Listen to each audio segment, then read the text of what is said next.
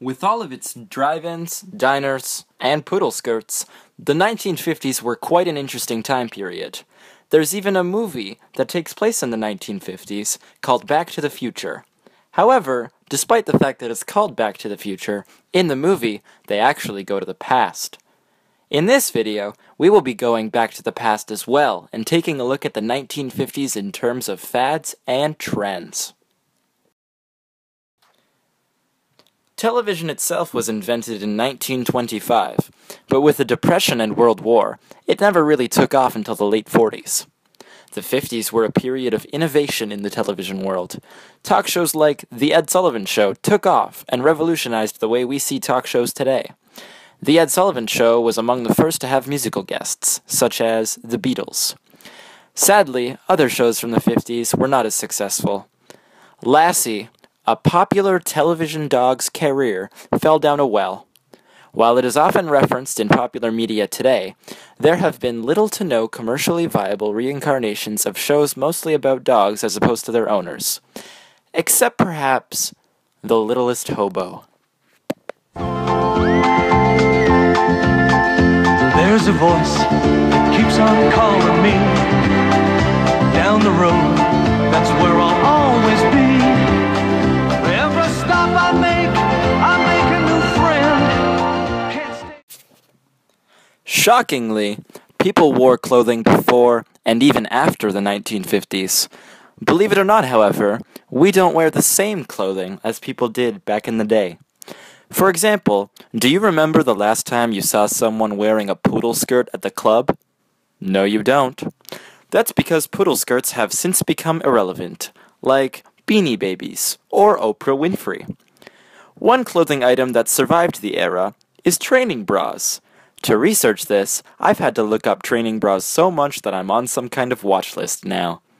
However, there's no doubt that they've had a lot of staying power within the industry.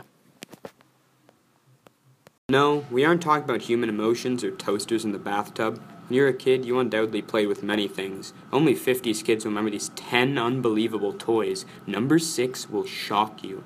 Number 10, Frisbee. Number 9, Barbie. Number 8, water balloons. Number 7, Mr. Potato Head. Number 6, Little People. Number 5, Silly Putty. Number 4, Pez Dispenser. Number 3, Wiffle Ball. Number 2, Chatty Cathy. And number 1, Gumby.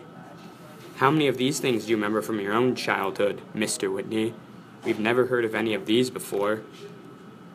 Is that all? To each decade, there are words and phrases that define it.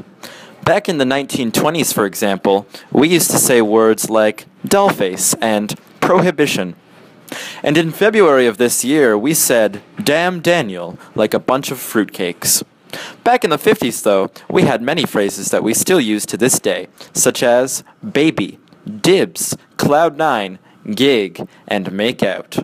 However, many terms, especially ones related to cars, did not last nearly as long.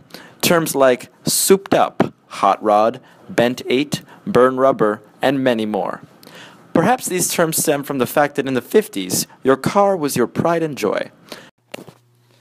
Rock music was evolving a lot during this time period. Artists like Elvis stepped into the limelight and became very popular. Now, Elvis was extremely popular in his time period, and there's no doubt that he's had quite an influence on the music industry, but he's not nearly as popular today, which is why I would say that he's a fad. Now, one thing that's interesting about the 50s is that the way people listened to music evolved.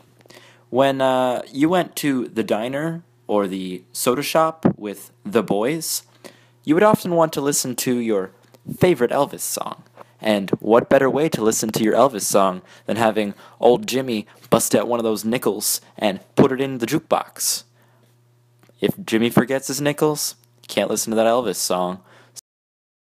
The 50s were, in a way, the birth of the modern film industry. Directors like Alfred Hitchcock, who made various popular films during that time, had such an impact on the film industry that any suspense you see in movies today is based on his suspense theory. Now, he was a great director, and during that time period, we also had a great actor. His name was James Dean, and James Dean was only in 3 movies, but from those 3 movies, he was extremely popular. But then tragically, he died. And while he's still a pop culture icon today, referenced in songs by Lana Del Rey and Halsey, he is not nearly as popular as he was when he was alive. Rest in peace.